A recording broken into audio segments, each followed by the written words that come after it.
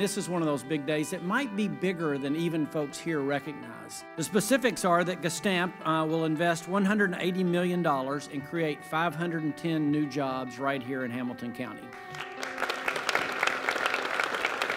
This is a great moment for Volkswagen here in Chattanooga and for the whole team from Volkswagen Chattanooga operations. With this expansion, Gestamp will be stamping the majority of our vehicle parts, including what we call Class A parts or external sheet metals. This expansion is very important to the success of this plant and this operation.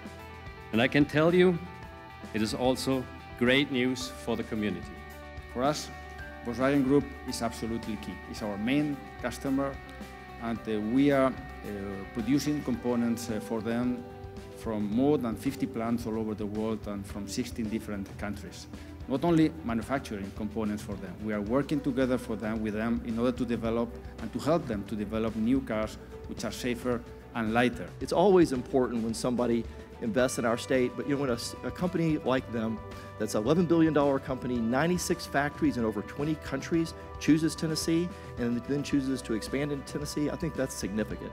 This expansion will increase our cold stamping and assembly capacity, as well as serve as a beachhead for the introduction of our chassis products to the North America market. What you've done today is basically announce that 510 families here are going to be affected in a very positive way.